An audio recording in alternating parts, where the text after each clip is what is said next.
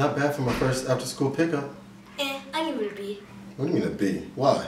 Because you were 5 minutes late. No, I wasn't. I was on time. You were at the wrong door. I had to go to the back door because there's steps outside the front door. So? Teachers always tell me not to go down the steps with my shoes untied. So I went to the back door where there's a ramp for the special kids. Maybe someone should listen to me when I say they should learn to tie their shoes. I'm working on it. Are you? I'm thinking about working on it. Well, where are your Velcro shoes at? Inside my locker. But you told me they were dorky. Because they are dorky, but you could have put them on to come out to the car. No, I couldn't. Why? Because I forgot my locker combination. Well, how do you get your books? I just carry all my stuff around in my backpack.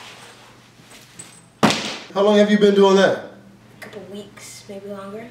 I told you to write down your combination. I did! And I put it someplace safe. Where? In my Velcro shoes. See? I got it all handled.